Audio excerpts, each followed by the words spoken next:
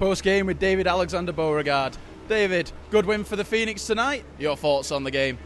Yeah, you know what? It's always good to come back with a win, and everybody worked hard. And I'm really like Burnett's line with Kyle Bruce and Ward. They were just unbelievable tonight, and that was a huge help for us. And it was really pretty to watch. They were on fire tonight, and that was great. The Man of Ice Awards have recently had their nominations, and you've been nominated for League MVP. How do you feel about that?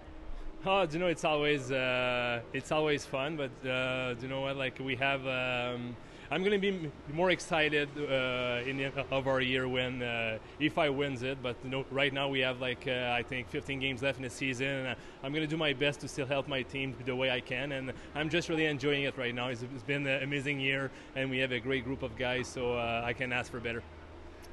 With the Phoenix now in 2 cup finals, is the league more of a second priority for you now?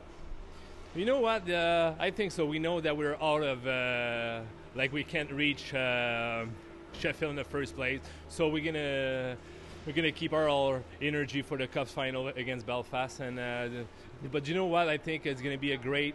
I think we have 5 or 6 games left for our league, and it's going to be really important to play well to be ready for those finals. So it's going to be all huge games, and we have to be ready every game.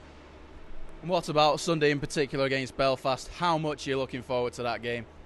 Oh, do you know what? I think we have to be ready. It's a first game and of the final, and we have to be ready. You know, it's a game at home, and we can't lose that game. We have to show up really ready because they're a really good team and they're really fast. So we have to show up ready and score as most goals as we can and get the win. David-Alexandre Beauregard, thank you very much. Thank you.